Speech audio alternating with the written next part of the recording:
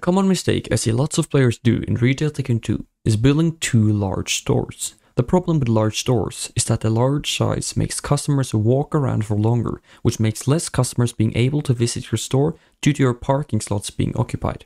In order to fix this, you should sell fewer items to shrink your store in size.